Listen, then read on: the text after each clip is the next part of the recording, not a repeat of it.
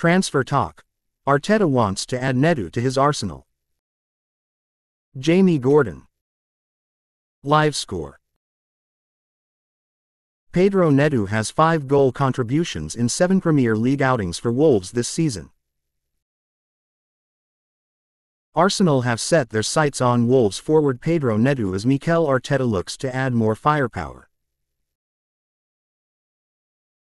The Gunners are aiming to end Manchester City's dominant run in the Premier League and earn a first title since 2003.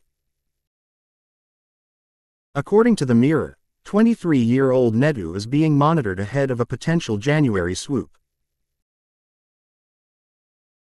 But with a goal and 4 assists in 7 Premier League outings, the Portuguese has emerged as a key player and Wolves would be desperate to keep hold of him.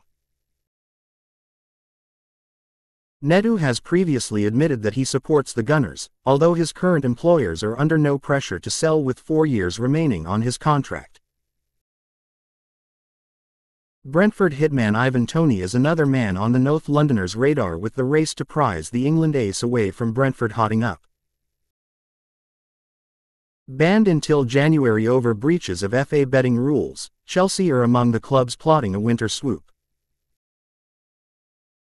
Arsenal's current forward options Gabriel Jesus and Eddie Nketiah have both come under fire for subpar performances this season. Read more. Toney a January target for Arsenal and Chelsea. In other news, Robert Lewandowski has been in prolific form for Barcelona.